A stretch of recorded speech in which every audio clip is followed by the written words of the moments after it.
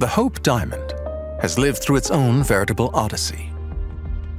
From the time of its first sale in London at the beginning of the 19th century, all the way to its sudden appearance in Washington, hidden in a brown paper envelope with a $2 postmark. This famous blue diamond is now at home under high-security glass in the Smithsonian Institute, and probably second only to the Mona Lisa as the world's most visited object. And yet, this heavenly colored gem still oozes with secrets and mysteries that have yet to be brought to light. You're listening to The Voice of Jewels, a podcast from L'École, School of Jewelry Arts, supported by Cleef Arpels, unveiling the stories and secrets behind history's most fascinating jewels.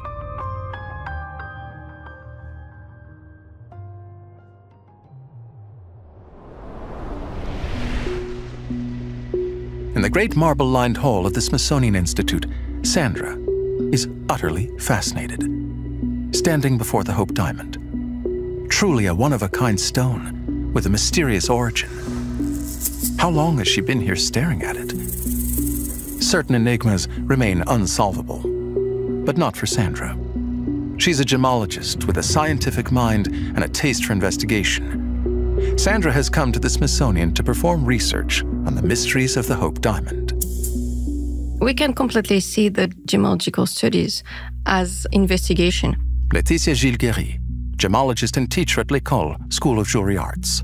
Because actually we are looking for clues, we are observing and we are analyzing, and all of these characteristics that we will find will allow us to have an idea of what we have in hands to characterize the stones. And then when you have more information about the stones, you can begin to try to understand the story of the stones and everything around, especially when it comes to the history. And the Hope Diamond is quite interesting because it's one of the largest blue diamonds. And if you go and ask anyone in the streets, they would probably think that the diamond can only be colorless. So when you talk about one of the largest blue diamonds that we know, it's quite unusual. It's something very special. And that's probably something that for scientists will be very interesting to understand why this one, specifically this one, is blue. Of the many mysteries hidden within the Hope Diamond, the question of its origin is the one which captivates Sandra most of all.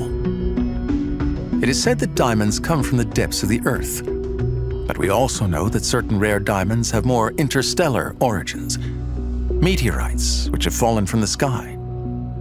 And inside this rare diamond, Sandra wonders if it's not a glimpse of the constellations she sees shining inside. We are used to say that the diamonds are the witness of the history of Earth. That's something quite fascinating about that. If you think about time, and if you think of the time of the creation of the Earth, you have to think 4.56 billion years. That's quite big. But if you think about diamonds, the oldest diamond, the Canadian diamond, they are actually 3.5 billion years. And that's, for me, something quite fascinating. And to create diamond, it's also quite a long, amazing journey. Actually, to have diamonds, you need carbon. You can think carbon is something quite usual. You can find carbon in many things like graphite. But actually, for having diamonds, you need to have such important pressure and temperature that you can only find these at incredible depth inside the Earth. But then you think, okay, we have diamonds inside the Earth, but how can we get them? How can we get them to put on our necklace, on a ring? And then you have to think about this amazing, huge volcanic eruption. We call them kimberlitic eruption. And this eruption, they are able to just take the rocks and bringing on the surface. And these eruptions are very, very strong.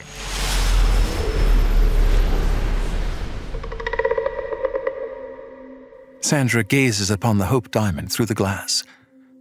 She observes and contemplates each scintillating facet. Her stare penetrates the heart of the stone, The color of this diamond is in itself an enigma. A luminous blue which transforms from dark to light with each turn. How can we define such a unique shade? How could it be possible for gemologists and jewelers to classify it and determine its monetary value?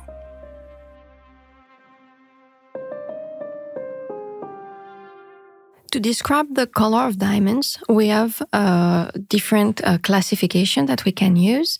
They have been developed by the GIA, the Gemological Institute of America, and for the hope, they have worked on this description of the color. And actually, they have described the hope diamond as a fancy, deep grayish-blue diamond. That means that they have a principal tint, hue of blue, a secondary hue of gray, and then this fancy deep indicate that it's a quite intense color, a little dark but intense. Then to make this work of describing the color of diamond, actually we don't use any scientific tools. We still use the human eye. That's the only way how we can do it. So we will try to be in the more neutral space, white space with standard light. People will wear white clothes, everything to try to be as neutral as possible. And by comparison with master stones, they will be able to tell the color of a stone.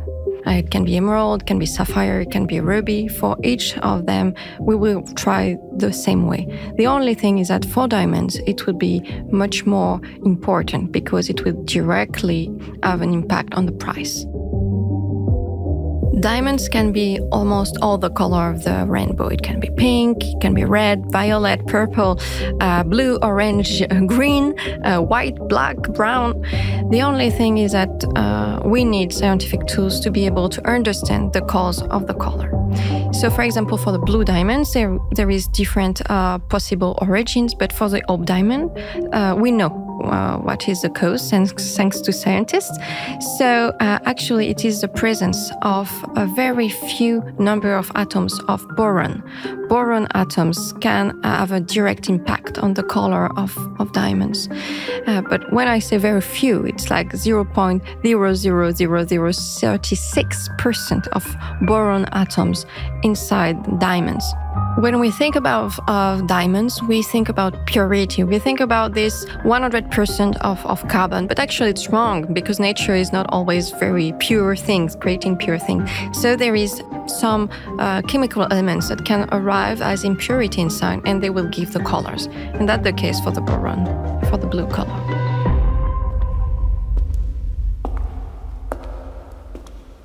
Sandra heads for the Institute's library.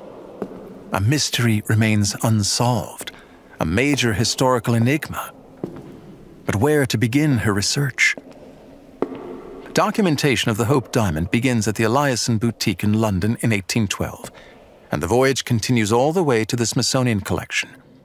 It is passed from the hands of Mr. Hope to an unhappy sultan, to the rich and eccentric Mrs. Maclean, and then on to the famous jeweler of the stars, Harry Winston. But what's behind the story of this diamond before it suddenly appeared at the Eliasson Boutique in London? Before 1812, gems with such exceptional weight and color had been found only in India in the 18th century. Sandra knows that today, the Hope is the largest blue diamond in the world. But it once had a rival, even bigger, the French blue. An even more dignified stone that was discovered in India by the famous explorer Jean-Baptiste Tavernier. The French blue was stolen in 1792 in the biggest jewel heist of that century. And then, it vanished without a trace. All that remains of this marble is a fantastic replica, which Sandra was able to see in Paris at the School of Jewelry Arts.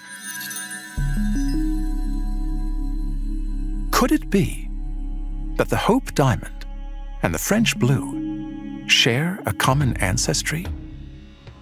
Sandra wonders, and knows she's probably not the only person to have this idea. She simply must know for sure. As the light of sunset washes through the library windows, Sandra meticulously researches her new questions. Her investigation is far from complete. The scientific research has something quite fascinating, is that most of the time it's the result of the conversions of different teams. And in our case, for the Hope Diamond, of a team, the Smithsonian Institute, and the second one in Paris with the mineralogist François Farge, who was classifying all the stones in Paris as the curator of the collection. And one day, doing this amazing work of ordering the stones, he found a lead model in the drawers with a paper mentioning the Hope Diamond.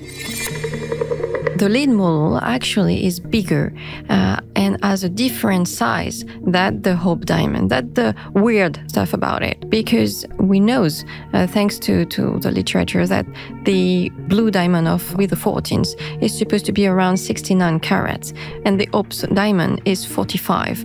So it's quite weird about that. And actually, this lead model, according to drawings that we have, it really looks like the blue diamond of Louis XIV. So it might be a lead. And at this moment, you only have one idea. Maybe I've found the proof of the relation between the blue diamond of Louis XIV and the Hope Diamond. So the idea was to work with the team of the Smithsonian Institute and find other elements to confirm. So just cross the Atlantic Ocean with the lead model, arrive at the Smithsonian Institute, and they were able to only visually compare the lead model and the Hope Diamond. And it was very close, enough close to say, let's go further. So the idea was to make a 3D modelization of the lead model and also of the Hope Diamond to compare and see if maybe it can fit inside the stones. Because in this case, as we see that they didn't have the same shape, the idea is that maybe the stones, the Hope Diamond, was a recut of the previous stones. So when you recut, you lose some weight. You have to change a little the form, but you can also keep some facets.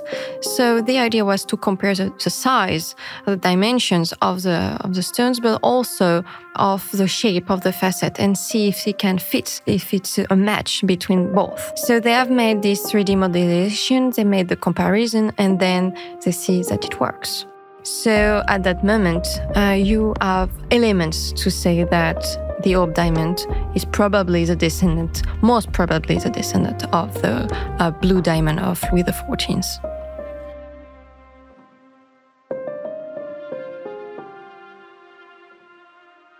Sandra has amassed a great deal of information about the Hope Diamond and its history. Night has fallen, and the Smithsonian will be closing soon.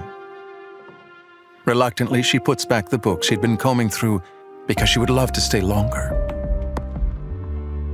She smiles as she reflects upon a description of the Hope Diamond, which she came across in an old Washington Post article. A minuscule fragment of the midnight sky, which fell to earth and still shines with starlight.